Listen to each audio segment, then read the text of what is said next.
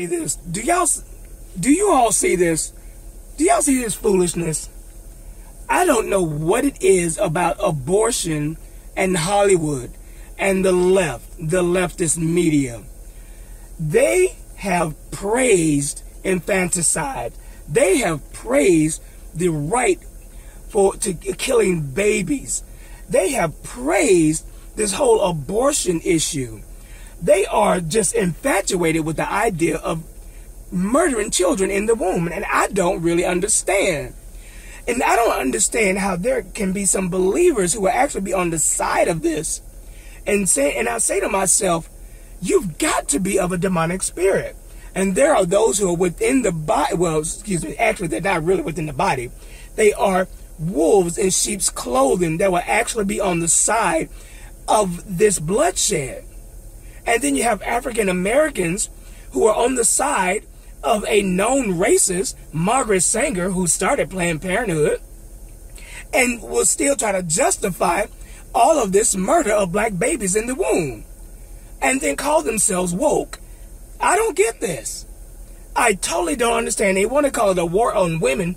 What about the women that are in the womb? What about the little girls that are in the womb that don't have a chance to live out their lives? Because someone, on the majority of cases,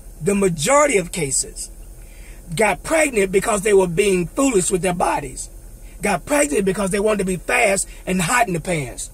Got pregnant because they wanted to go out there and see what it was like. I wanted to taste the fruit. That's what they wanted to do.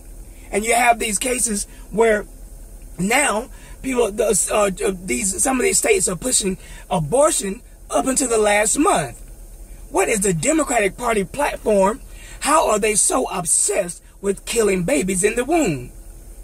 But as soon as someone were to quote unquote commit suicide or something like that, it's like, woe is me. Oh, I can't believe y'all let this happen. So forth and so forth. Well, wasn't that person's right to do what they decide to do with their body?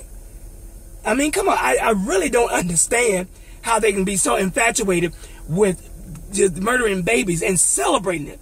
This is another calf to bow down to for the left. And believers, you had better wake up. And that's why it's such a battle right now with these states between dark and light, clean and unclean, holy. Well, you have people going to extremes to say that you can have abortions up until the last month. It is absolutely fascinating to see this play out these biblical prophecies playing out right before our eyes. Wake up, America. Wake up, people, and see what is going on. And black people, see that you are being played as a token for the Democratic Party, the left, in saying that abortion is good and right for women when abortion is killing more black babies than any other.